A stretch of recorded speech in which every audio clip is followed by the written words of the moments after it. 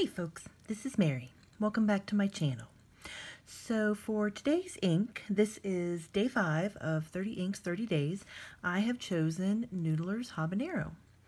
I wanted to pick a really different ink, a bright and cheerful ink.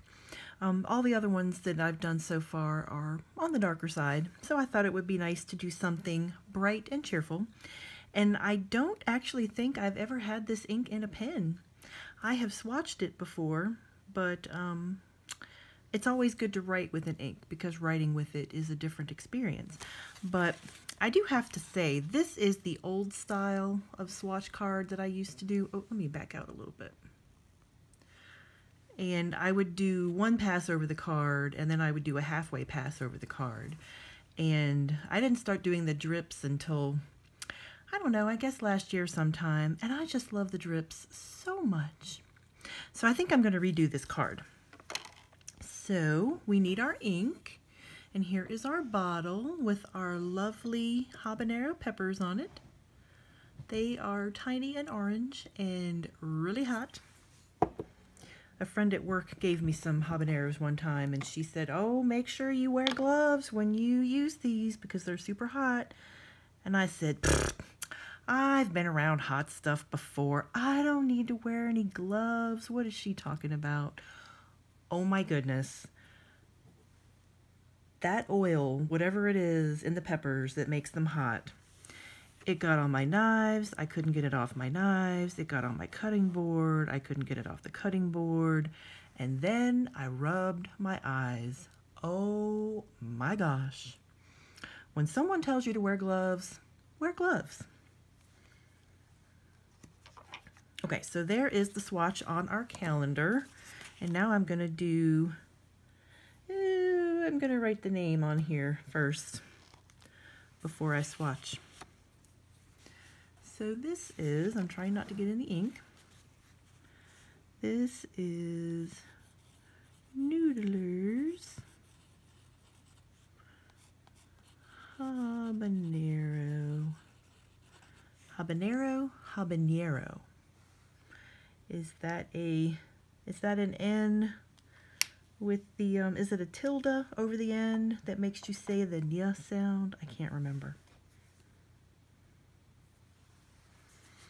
Alrighty, so we're gonna do a nice swatch here.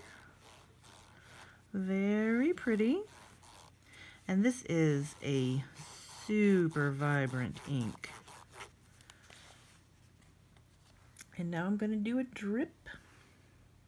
Drip, drip, drip. Oh, I don't guess you guys can see that. He's just dripping all over the place. Man, this looks like liquid fire. Wow. Very interesting. Okay, so we're going to put him aside to dry. And I'm going to put the lid back on my ink. Again, knock on wood, I have not had an ink accident yet. Don't intend to have any, but you never know. Fate always has different plans for us, doesn't it? Okay, so we need to write our name on here. And this is Habanero. Habanero. Alrighty, and is this dry? I'm using my index card to fan a little bit. I don't know. Nope, not dry. So we're going to fan for a moment.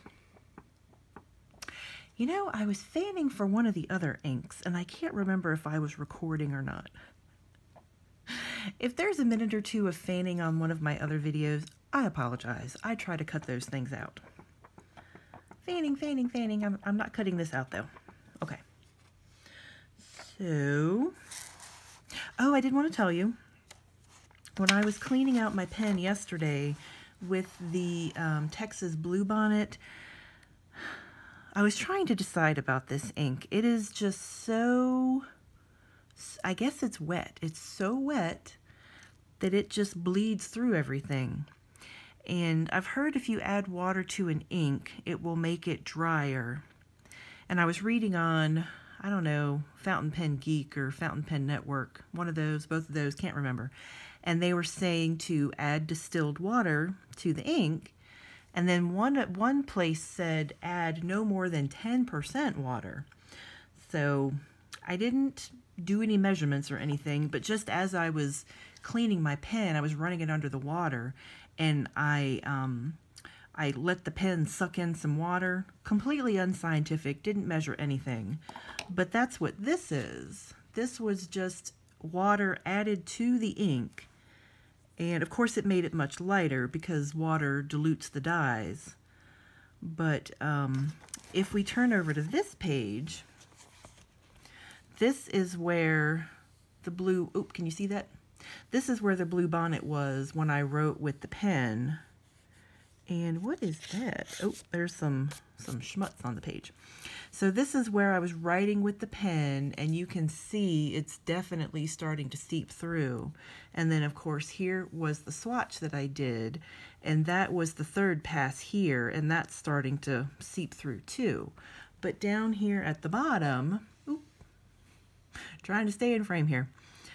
Down here in the bottom, that's where I wrote with the added water in the ink. And it does ghost a little bit, but it's much better. It's much less bleedy throughy. So that's something to think about. If you don't mind the change in the color, it is a much lighter blue, but that's something for you to consider and to play around with. Of course, I didn't do any measurements, so maybe if you added the water more carefully and in a smaller amount, then it wouldn't dilute the color quite so much. Okay, so let us get on with our little testing page here. Make sure you guys can see what I'm doing. And I was going to do Apache Sunset, but I've used that one before. I wanted to use something I hadn't used before, but now I kind of wish I had Apache Sunset here to compare this one to, because Apache Sunset is kind of an orangey ink, and it's known for shading. And this one is a beautiful orange, and it's got a lot of shading going on. So it'll be interesting to compare these two. So this is Habanero, and it is my trusty Twisby Go. I guess I don't need to write this every single time because it's the same thing every single time, but I might change pens, you never know. Okay, and our test sentence.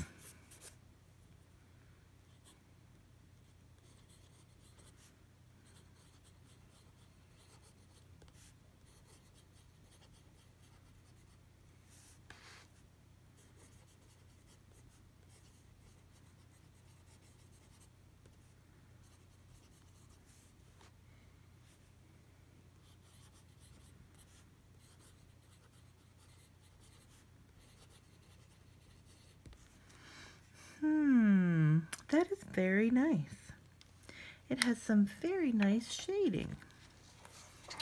Alrighty, let's do our little swabs. Oh, I guess I shouldn't have put the ink away because I might want to re-dip it.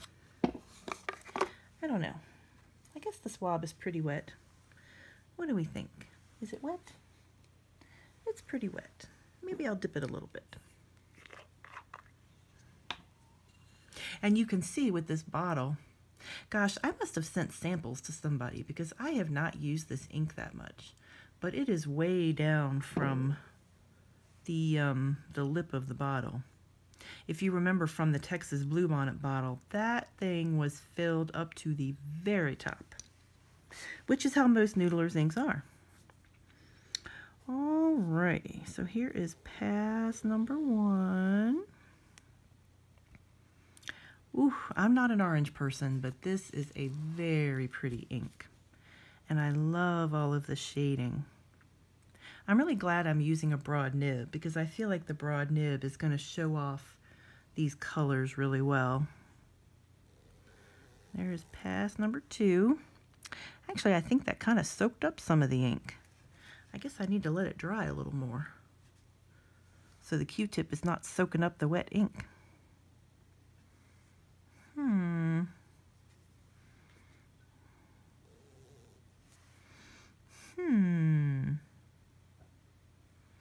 Well, that second pass is just going to look kind of weird because I think it lost a little bit of ink on that pass, but that's okay. It's all part of the experience. Okay, so we're going to set him aside to dry a little bit. And here is my Midori MD notebook. And that has some lovely shading on it. Can we see that? Very nice. See, that Texas Bluebonnet is just solid. It is solid blue.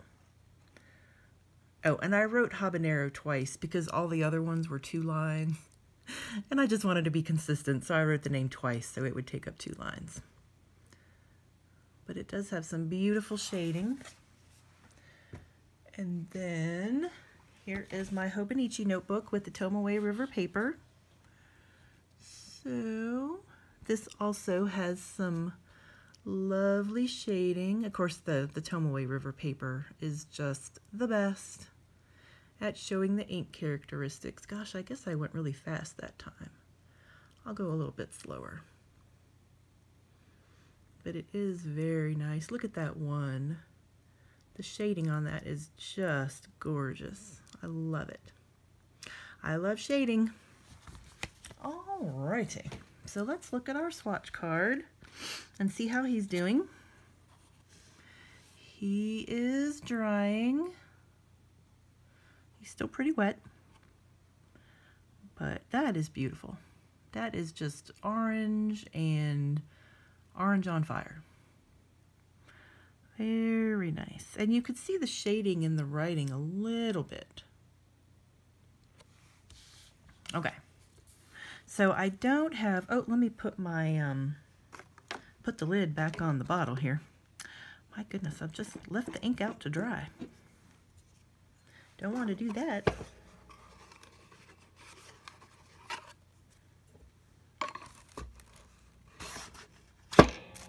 Whoops, excuse me. Good thing the bottles are very solid glass. Okay, so I don't have a whole lot of orange inks to compare with this, but we will work with what we have. Okay, so where is Apache Sunset? That's the one that I mentioned before. And this also is my old style swatch card. So when I get to Apache Sunset, I'll do a new swatch card for him. So it's a bit lighter, and the darker area is also lighter. So it's just lighter all the way around. But of course it does have some nice shading. So gosh, I would love to see some head-to-head writing with these guys. So I might have to do some of that later. Maybe by the end of the month. I'll just write out some passages with the both of them and we'll see what they look like. Because they're pretty similar. Actually, the shading in the letters here looks like that dark orange. But of course the shading is darker than this shading. I don't know. Very interesting. Very interesting inks. Okay, so let's look at some different ones. I pulled out Lamy Red. I don't know why. It doesn't look like anything. I mean, Lamy Red looks pink, let's be honest. But it was a sample, so I don't know. I guess I wanted Lamy Red not to feel completely left out because I never use it. Okay. Here is Colorverse Monument Valley. Now this does have some lovely shading, if you can see that. That is very nice. But it's kind of it's orange, but I would say it's kind of a more mustardy color maybe. A little browner. I don't know. It's hard to describe. Definitely orange, but also definitely different from these two guys. Here is Twisby Orange. And again, that does have some shading going on, but I don't know. It's looking a bit vibrant like Habanero, but of course Habanero has so much more shading. And what else do we have here? Here is Monteverde Fire Opal, and that's getting more into the brown category, I think. Still orange, but just moving away from these bright oranges. But still some nice shading going on in there. And Monteverde Ruby, he's kind of moved on past orange and went straight into red. But, you know, kind of in the family, in the ballpark, especially the shading part here, the darker area. That's kind of similar. So, you know, it's orange adjacent. Who else do we have here? Diamine Burnt Sienna. And again, he has just moved right into brown territory. And here is Diamine Ancient Copper, one of my favorite inks. Gosh, all of these have the old style card. I need to make new cards for all of these because I just love my drips. But yeah, he's definitely brown. A beautiful, rich brown, but not orange. And then Canyon Rust is more similar to Ancient Copper and definitely brown. And then just to compare, here's Noodler's yellow. And Apache Sunset is kind of yellow, but I guess parts of the shading of it are yellow, but it's definitely orange. And then Noodler's Habanero is even darker than that. So I guess Apache Sunset would be about the closest, even though it's lighter. But Fire Opal, it's not too far off. And Twisby Orange is pretty close. I don't think it has quite the shading or quite the pop of the Noodler's inks, but it's still very pretty. Alrighty, well, my goodness, I felt like I just zipped through that, but no I didn't because we're at 17 minutes. Can I zip through anything? I don't think I can. But that's all right. I'm so glad you enjoy spending time with me and my inks, and we enjoy spending time with you. So I hope you liked this video today. Don't forget to subscribe, and I hope to see you again tomorrow. Take care. Bye-bye.